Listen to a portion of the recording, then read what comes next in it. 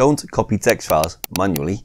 Instead, create a new text document and open it. Type @echo off, press enter to start a new line, then type xcopy space from File Explorer. Copy the path of the folder that contains the file you want to copy by pressing Ctrl and C on your keyboard. Press Ctrl and V to paste, /, enter the name of the file that you're copying, space, paste the File Explorer path, /, the name of the file that you're copying to, space, /Y to suppress the copy confirmation. You can repeat this for how many times you need it, ensuring each file name is different. Click File and Save As. Give your file a name. End it with the .bat extension for a batch file. From the Save As type drop down list, choose All Files. Click Save. Close your Notepad file. Double click the batch file to run it. And if I just move this out the way so we can see what we're doing, because we haven't created the files before running our batch file, we get the question, do we want to create a file or a directory? Type F for file and repeat this for how many files you created in your batch file. If you wanted to bypass that step, I'll leave a link in the description on how to create those files automatically. If you open your text files, you can see your data has been copied instantly. Subscribe for more computer tips and hacks. Thanks for watching. Bye bye.